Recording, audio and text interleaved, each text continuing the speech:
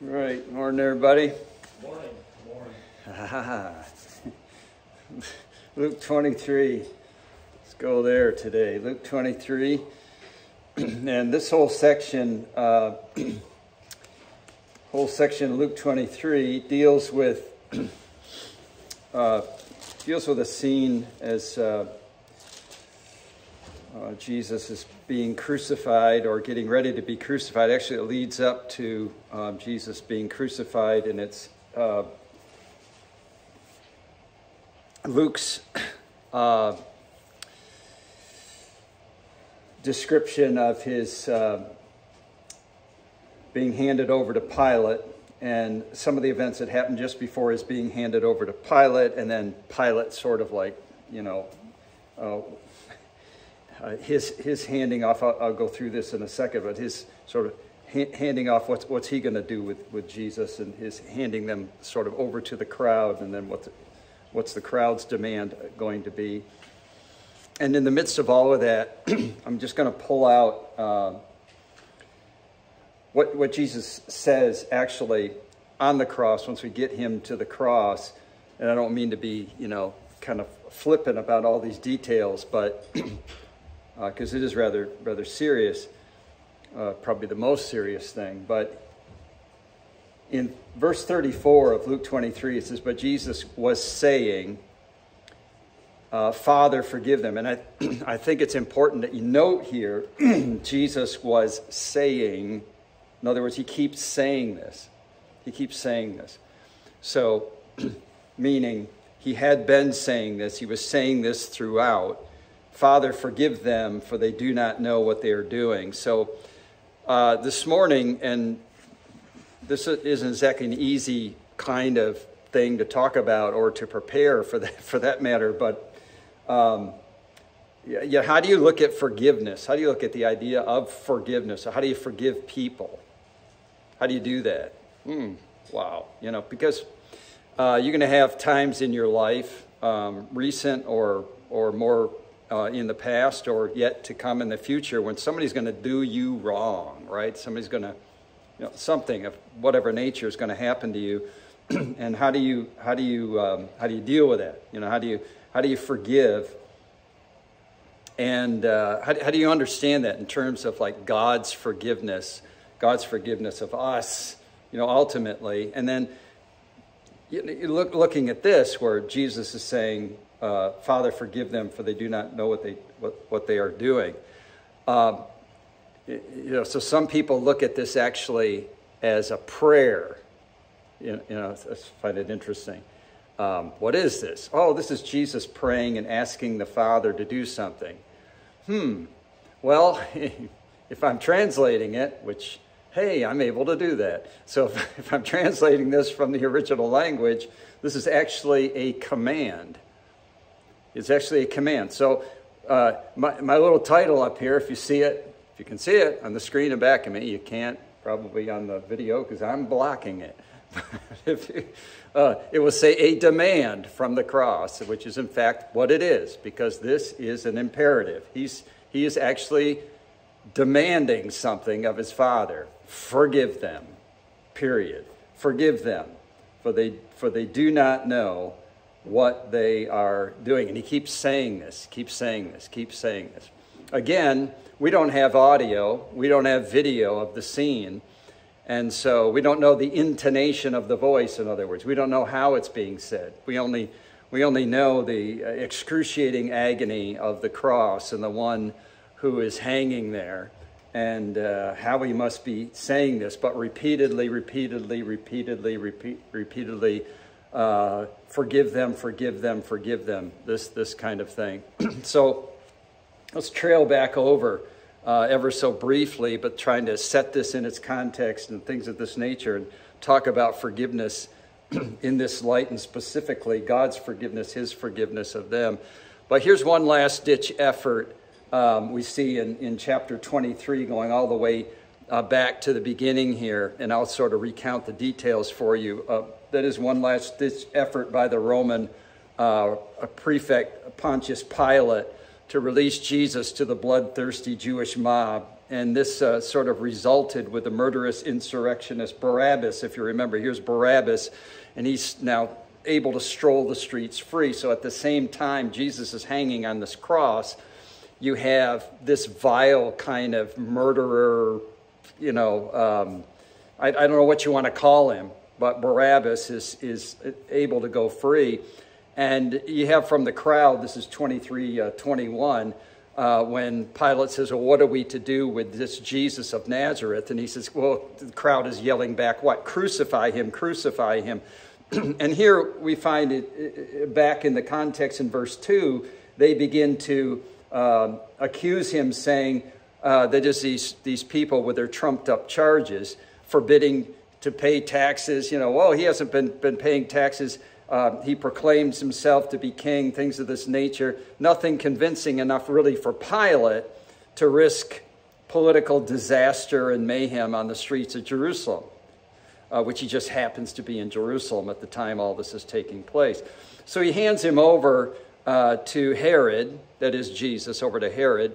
It's kind of this, an enemy of my enemy is my friend sort of thing, because Pilate and Herod, they really don't get along, but this looks like a time for political alliances. And wow, are we not seeing any of this in our headlines today and some of the stuff that's going on, right? Not to get into that mess. But in the words of Luke, you look at chapter 23 and verse 25, just ramming through this pretty quickly because we've got a lot of ground to cover. But it says, Pilate delivers Jesus over to, after they say, crucify him, what does it say? He delivers them over to the will of the people. I think that's a pretty interesting thing to say. But what I want you to notice here also is this word, and in this translation, which is a New American Standard, which I would agree with at this point, not and he delivered Jesus to their will, but he delivered Jesus to their will. This adversative, but he did this. So there's this sense that, there's consequences to decisions, extreme consequences to their decisions. They had a choice, and so what did they do? They choose. So they had an opportunity, really, to, allow Pilate to at least utilize some clemency, or at least, I don't really know where this came from. Probably during the intertestamental period, this developed. Maybe during the Hasmonean dynasty or something. They were doing this kind of clemency, or maybe to have favor with the Jews. I really don't know where all this came out of, but somehow it got established, and now Pilate was trying to do it yet again, and they said, oh, give us Barabbas, if you can imagine that, where they had an opportunity, and now Jesus is passed over in favor of Barabbas. And so, but he delivered Jesus to their will. So the indignities are immense. I mean, if you're Jesus, I say this within some context, right? The context being, Father, forgive them, not oh, would you please, or something. This is a demand, right? Forgive them, and he keeps saying this: forgive them, forgive them. And you think the indignities are immense. This is all taking place on the most public stage, And you go back to Matthew's gospel, which Luke doesn't mention this, but the scourging in Matthew 27:26. Then stripping him of his clothes to robe him and crown him with thorns as king so as to mock him. This is Matthew 27:28 through 32, before leading him through the streets, heralding his crimes. If you look at Luke 23:38, farther down now, there was an inscription above him. Do you see that? Like where they put the two pieces, the cross beam and the upper beam and the patibellum, the part where they would have nailed him to, and then they raised it up and hung him there. Above it would have been the what's called the titulus in Greek, in Latin, and this would have been his crimes. So they would have somebody, as he was paraded through the streets, holding this sign saying, here's his crimes, this is what he's guilty of.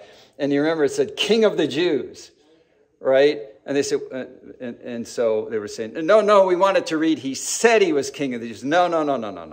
Just to rub it in further to the Jews, say, King of the Jews. So this was his crime, King of the Jews. And then that's what's nailed up top. And so when you're crucified, your crimes are nailed up top. And this is what it is. There's an inscription above him. This is the King of the Jews. All this quite publicly. Can you imagine, right? So they drape you in this robe. They put this crown of thorns and the blood running down your face after they've scourged you, after they've spit on you and slapped you and mocked you and all these things, paraded you through the streets, announcing your crimes and nailed you to this, and all of these indignities, and all this before the final act I should say, the final act of extreme and insufferable indignity, that is being crucified as an enemy of the state, a social outcast, a threat to decent society, one to be exposed naked before the world. Yes, naked before the world, ridiculed by all, befriended by none, preferred to die above a murderous insurrectionist by God-fearing Jews of one's own race. Let me just point you to that so you know what I'm talking about. John chapter 1, and I'll read it for you if you don't want to go there. But John chapter 1, in his prologue in verse 11, it says, he came to his own, and those who were not his own did not receive him. If you remember, he came to his own, and his own did not receive him. If you remember that little turn of phrase, that is speaking of the Word or Jesus. He came unto his own, that is his own things that has created, and his own, that is his own race, did not receive. Actually, it's the same idios. It's the same term used on both occasions, but understood in this sense, his own in terms of his own due to his own possessions, that is his own due to creation. Chapter 1 and verse 3, all things came into being through him, and by him nothing exists, right? And the second, his own, by familial relation. That is to say, his own kind, that is his own people, his own race did not receive him. And so here's this sense of crushing degradation, to use this. We don't use that term a lot, but imagine being degraded. Have you ever felt that way? Like devalued or degraded, to be demoralized, to be humiliated. I don't know, it's like to be treated without value, like a non-person. Though in the case of Jesus here, would say humiliated, but I see someone who's humble, but no personal humiliation in the sense of himself being humiliated due to any. We're humiliated only when we feel intense shame over doing something wrong, right? And so there isn't any attachment that Jesus would feel humiliated because he'd done something wrong. We see Isaiah 53 right here. Here's a man of sorrows. We see that we're the ones that looked on him with degradation. I mean, we degraded him. He did not degrade himself. All of this is eerily shades of, for example, the 55th Psalm and the whole 55th Psalm. And right in the middle part, verse 13, but it was you, a man my equal, my companion, and my familiar friend. We had sweet fellowship together. We walked in the house of God in the throng. And he's talking about someone close to him, very close to him, doing him injury. And then in Matthew chapter 10, Jesus said a man's enemies will be members of his own household. And the backstory is David and Absalom. And he refers to 2 Samuel. You could look at the backstory, 2 Samuel 15 through 18. And the passage is uncanny there. And but there's cases there of just treachery and of being done in, let's say, by one's own relation, one's own family, which would be, the most heinous of acts. And so you can read, 2 Samuel, and even beyond that, it's just interesting when you look at a lot of that, and you see, how that works its way out.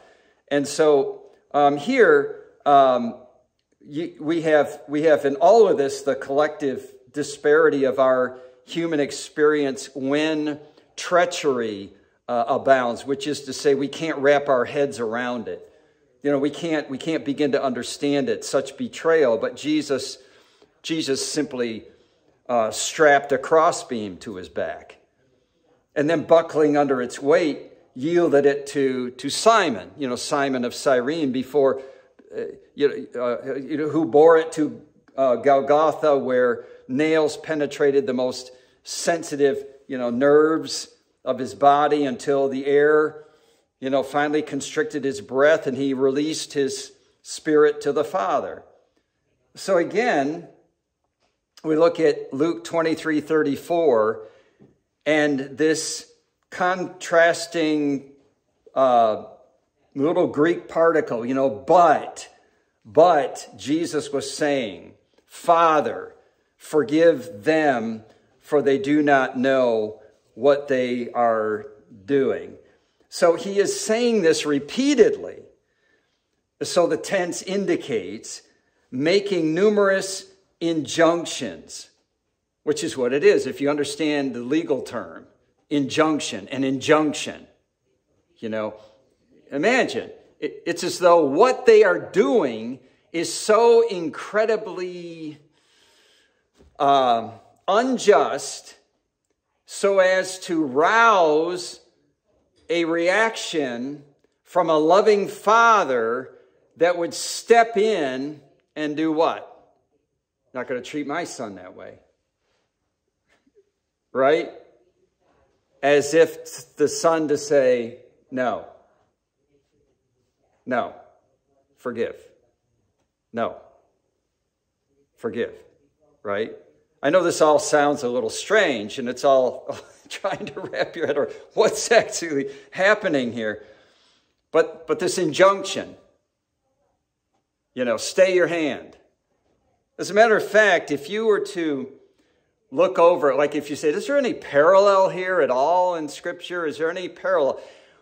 Would anyone have taken from this scene an example, after the fact, taken from this scene an example, like would this scene been exemplary? Is this a one-off, or would it have served as an exemplary, or an example, let's say? Would it be exemplary for future occasions in the church that followed? And in fact, you see in Acts chapter 7, a case with Stephen, a horrible case, actually, really. And you remember Stephen is one of the leaders in the early church, and you look at, verses 58 to 60 right in there. You go look at the whole thing where he's making this incredible speech in his defense and really laying it on about the contribution of going back into the history of ancient Israel and showing their their spirit, their apostasy, their infidelity, spiritual infidelity, and then bringing them right up to the point of their complicity in the death of Christ and so on. And then they're stoning him. And in verse 58, it says, when they had driven him out of the city, they began stoning him, and the witnesses laid aside their robes at the feet of a young man named Saul, which would be Saul of Tarsus, or the Apostle Paul, who's going to write half of the New Testament. And they went on stoning Stephen as he called on the Lord, saying, Lord Jesus, receive my spirit. And then falling on his knees, he cried out with a loud voice, Lord, do not hold this sin against them.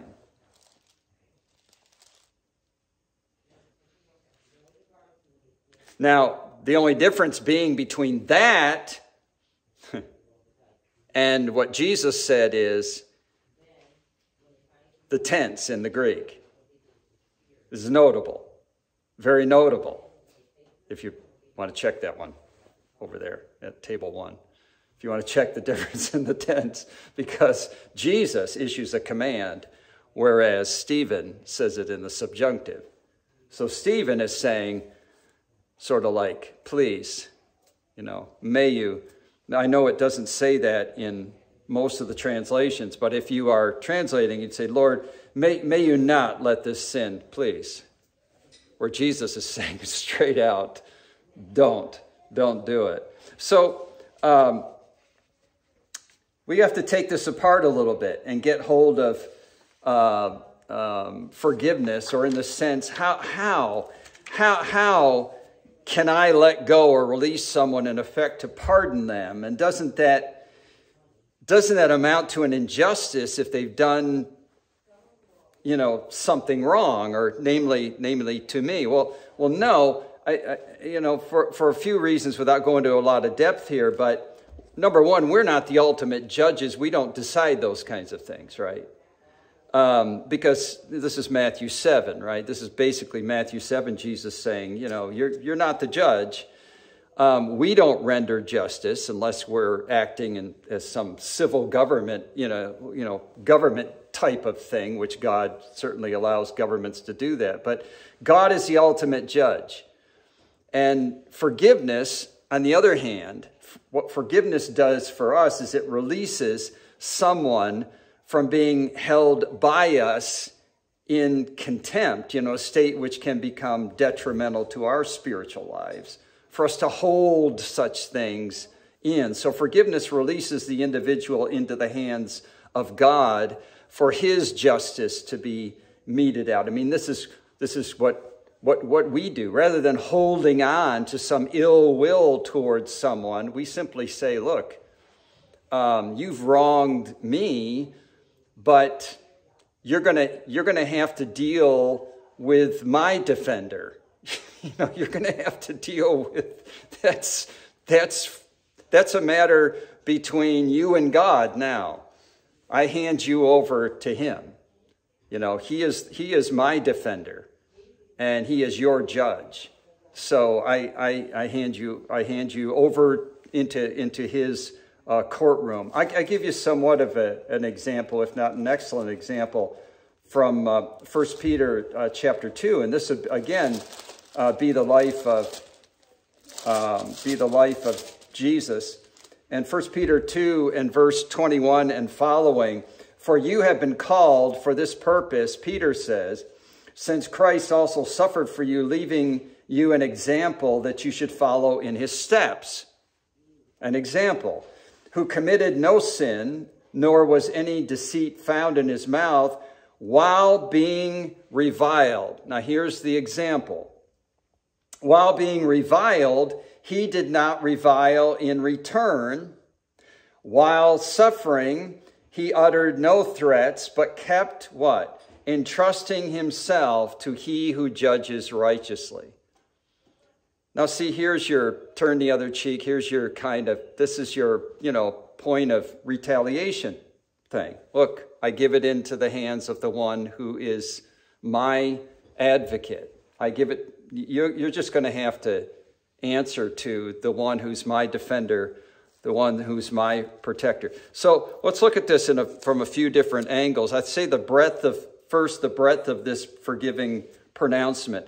It's interesting to look at this in the light of Matthew 9, 1 through 8, which is basically Jesus making the case that he has authority, and what's not looking at that passage, but that he has authority to forgive sins on earth. I mean, Jesus says this directly, right? So why didn't Jesus just go ahead and forgive him directly? Why didn't he just say that, right? So there's that kind of thing, right? So he is stipulating the role, I think. Jesus is just stipulating. And I think without going into a whole lot of length there, he's creating a scene, and he is basically now becoming that sufferer to be so, to fulfill all righteousness that he said at his baptism. But he's stipulating this role that Paul writes about in Philippians chapter 2, 5 through 11.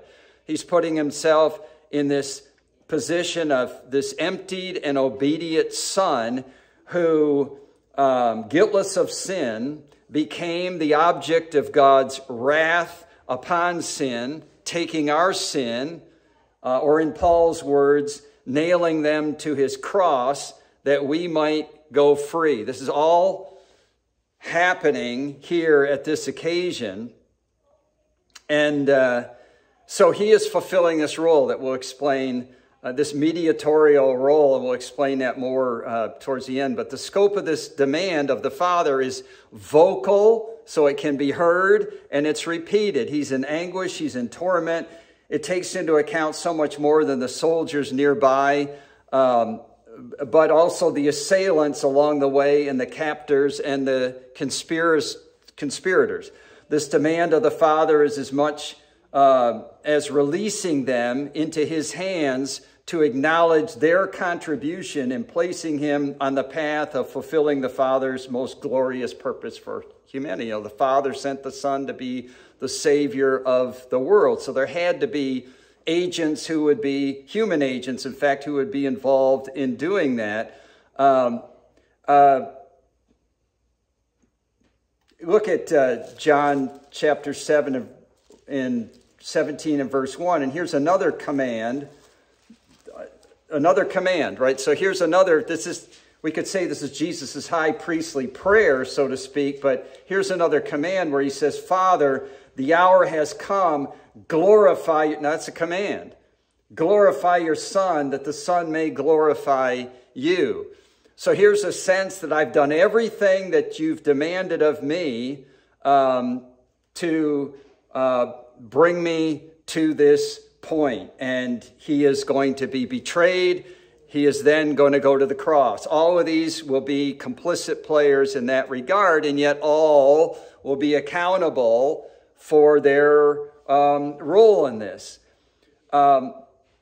So the very wrath of God poured out upon the Son by the Father against the collective sins of humanity, this is relentless towards those who are not covered by the redemptive mercies won for the believer, trusting in the atoning work of Christ.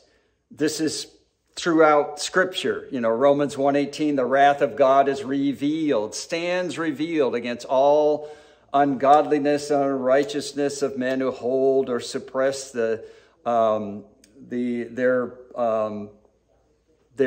unrighteousness, right? So, and we see this throughout Scripture. So, forgiveness then is our role that releases those who commit wrongs against us, but it doesn't absolve anyone of their sinfulness against a holy God. So anyone, certainly Jesus was not absolving anyone in that moment of their ultimate sinfulness toward God. He's simply putting them in a position where they ultimately are going to have to deal with the wrath of God exposed against them. They ultimately have to repent the same way make themselves available of the mercy of God and the grace of God that's available in his atoning work that he's doing at the cross there. So we'll say more about that in a moment. But look secondly at this argument within the forgiving pronouncement, what he's saying here. Look again at this second portion of Jesus' forgiving demand upon the Father. He says, for they do not know what they are doing. This little Greek particle, which we have in English, for, in this case, it's sort of like annexing a reason onto this. In other words, Father, forgive them, and here's the reason why. In other words, it's like Jesus is saying, here's the demand, and now here's the reason. Now, I realize this sounds really technical and real clinical, and yet the scene is one who's hanging on a cross and suffering, and it's a horrible and the most pathetic scene possible that we can imagine for human experience. And yet we're sort of entering into a courtroom here, and we have a judge and we have an advocate. It's amazing, but we have a judge in God, and yet we have an advocate for humanity, it's kind of hanging on a cross here. And this idea that he's saying, forgive them, but then what? Because, stating a reason, he's creating an argument here. And he's becoming an advocate defending people that were sort of like defenseless, basically saying, well, they don't know what they're doing. At the time of the commission of the crime, they don't know what they're doing. And you say, well, this isn't a ignorance of the law defense, is it? What's your theory of defense here? In fact, they knew exactly what they were doing on one level. So you have to stop and think about this. Wait a minute. What do you mean they didn't know what they were doing? What is it that they knew? You start thinking. And so you say, well, Caiaphas was the high priest in Jerusalem. That he considered the case of Jesus. He regarded Jesus as a subversive, conspired with Roman authorities, played a role in turning Jesus over to Pontius Pilate for trial and execution. Yeah, he knew all that. So what did you know, Caiaphas? He knew all that. Pilate and Herod were both political opportunists. They seemed anxious to rid Jerusalem and the region of any source of civil unrest. Wanted to get rid of all that. Didn't want to draw Roman attention. Didn't want Rome to see what was going on in this little postage stamp part of the world. So we got to silence Jesus and his followers, whether by flogging or whether by execution. And then the soldiers, treating Jesus so brutally, are just following orders. You mean to tell me they didn't know what they were doing? You say, hey, these have to be crucified. You know the process. You know the procedure. Well, yeah, crucifixion. How do you do that again? How is that? Well, let's see. In 4 BC, you have General Varus. He gave them a little practice because they crucified 2,000 Jews. So I think they pretty well knew what they were doing by this point, right? So certainly those complicit in these vile acts knew what they were doing. They were executing an innocent man based on religiously fabricated and politically motivated charges. So we have to really look at that word, in the Greek. This is oida, this word, refers to a knowledge akin to perception, a deeper sense of understanding. In other words, those involved in these heinous acts, which resulted in placing the Son of God on the cross to bear the sins of humanity and to secure our redemption, did so without knowing how their acts would serve this divine purpose. This is what they didn't know. So conversely, we would not say then, don't forgive them for what they know they are doing, right? Because such teaching then would fly in the face of Matthew 5:38-40. You know, when somebody slaps you, and the idea, you know, what Jesus said, turn the other cheek. You know, somebody slaps you, turn the other cheek. It sounds a little more violent than that. You know, it sounds like, well, if somebody strikes you, turn the other. Well, wait a minute, I'm going to strike them back, you know, like this. But actually, you know, the reference is to kind of public humiliation. It's more like that, you know, kind of slap in public, and you've been publicly humiliated, then so provoked, you know, just don't retaliate. And then you go to Matthew 18, and it says, yeah, but what? It's like one of his disciples stepped up and said, okay, smart guy. So what happens if it's second or third or fourth or fifth? What about up to seven? Seven, and then Jesus comes back with what? You know, how about 70 times 7? How do you like them apples? You know, how about 70 times 7? You know, you forgive them. So Jesus, though, isn't speaking here about if somebody, you know, attacks your family or brutally assaults you or physically, you know, he's not talking about that. You know, he's talking about something of impacting your personal pride or something like that, you know. But when attacks involve others, we're bound to protect, including our households, our communities, our nations. A defense is called for, and not some strict kind of pacifism.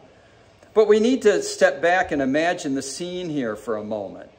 Of note is this phrase, Jesus was saying in Luke 23:34. To note that again, he's not merely just uttering, Father, forgive them once, and that's over and done with, but he continues to utter this repeatedly, and to do so while being tortured and being in torment.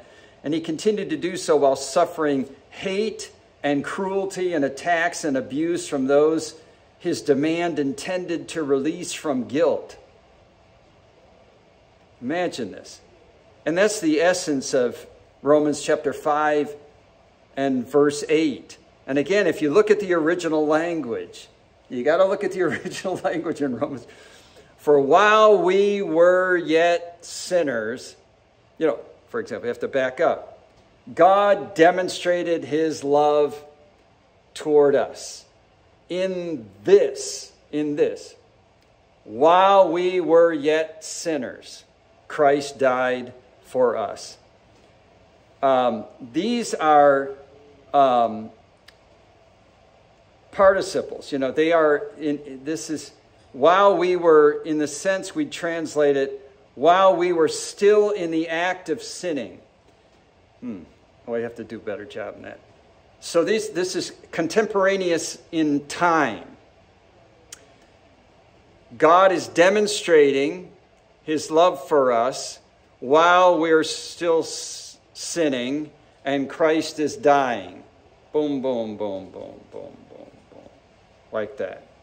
So here he is hanging on a cross and dying for us. And this, God says, here's my demonstration of love. He's dying, you're sinning. He's dying, you're sinning. The very sins he's dying for, you are committing while he's dying for them. This is the picture of Golgotha. This is the picture of what he's doing. And he's saying, forgive them, demanding it. Forgive them, forgive them, forgive them, forgive them, forgive them. Now, this is the sense where, no, they're not being absolved of given somehow eternal life against their will, something. This is not what's happening there. This is simply saying, don't negate, exclude from them their opportunity to repent and receive the provision for which I am dying, you know, this. In the same way Stephen is uttering the same prayer. They must come to God the same way anyone else does, by means of the cross. They must receive, and they must see Jesus for who he is. So this is part of the genius, I think, of everything that's happening there on that day. So think about that for a moment. Those soldiers, Pilate, any of them, must see Jesus for who he truly is. So this whole scene, that's the third thing we want to look at, this message, I think, that's from this forgiving pronouncement. What's going on there? And so by repeating this call aloud to the Father, with whatever breath he has, Jesus made known to all from the cross that this was not some mere spectacle of public execution. That's what they're used to seeing. It's execution day, everybody. Here's yet another. I mean, we tend to think in the modern world, hey, it's Easter Sunday, you know, it's that time of year again. It's the crucifixion and the resurrection. You know, it's that type of thing. As if to say, in all of human history, there was only one person, well, maybe three crosses, you know, and there were these three people, you know, one person in the middle and two on either side that were crucified in all of human history, when there were thousands and thousands, I think 800 Jews on one day that were crucified, and I just mentioned 2,000. You know, they were everywhere. This was the Romans' choice method of deterring anyone who would oppose Rome. Let's crucify them, and crucify them publicly. And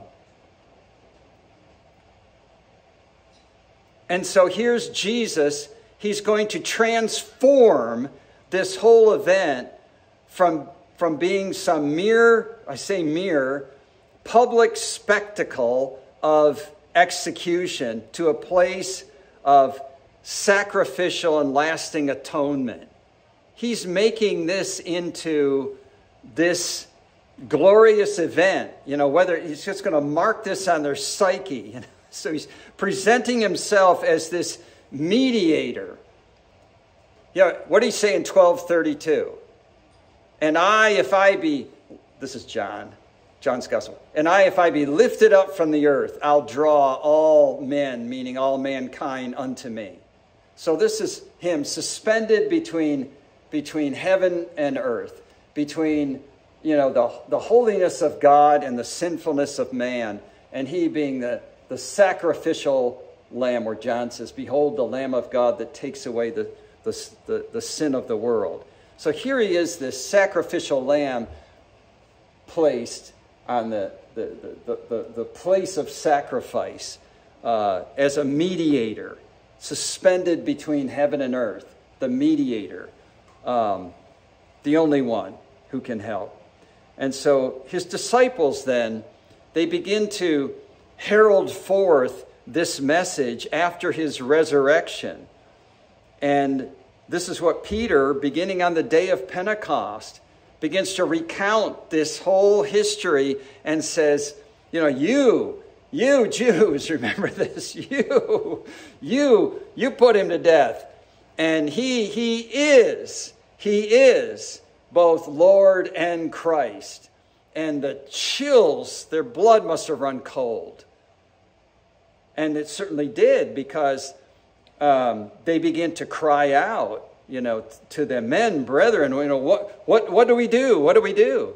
You know, knowing that this one that they thought that they took down from the cross and put into a tomb is now raised and will come again, you know, as their judge.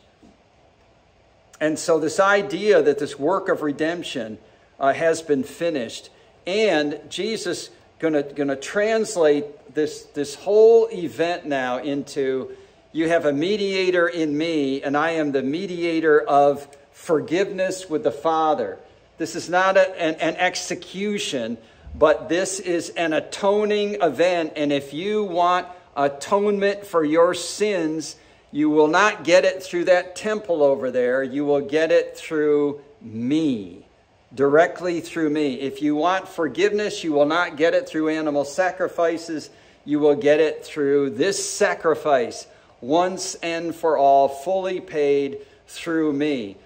Just him saying, Father, forgive them. The way is open to forgiveness. It is available. You will get it through me. So here is this dramatic scene in verses 28 through 31. And you remember Jesus, prior to his crucifixion, this is Luke 23, going through the streets. And remember, here's all the women mourning and lamenting after him. And he's saying, daughters of Jerusalem, stop weeping for me. Weep for yourselves and for your children. Imagine him saying this.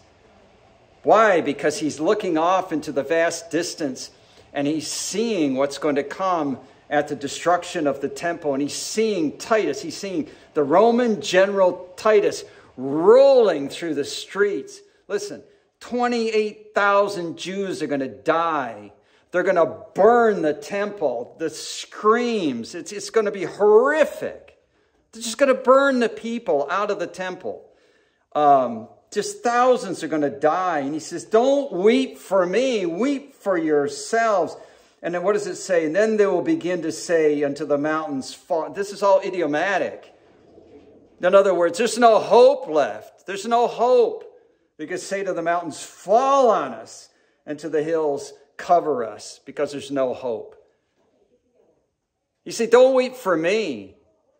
Weep for yourselves, because there's going to come a day when all of your opportunity for mercy is going to run past. The clock is going to run out. There's going to be no hope any longer. You know, there's a great thing about hope.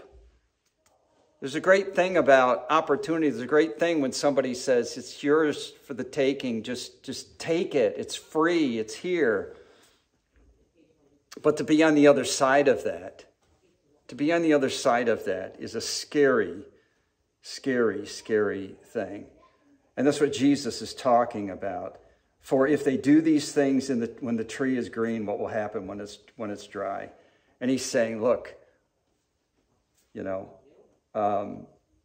if all this is taking place, look how they're treating me, he's saying. This righteous one that you love, look how they're treating me.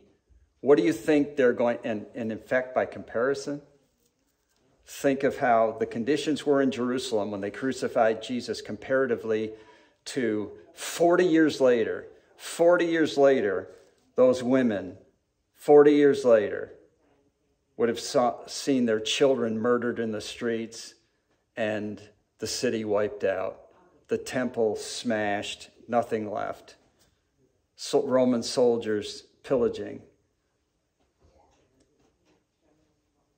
All that to say that salvation is offered to us free. Forgiveness, grace, mercy, everything paid for. We would be, what's a word stronger than foolish? I don't know.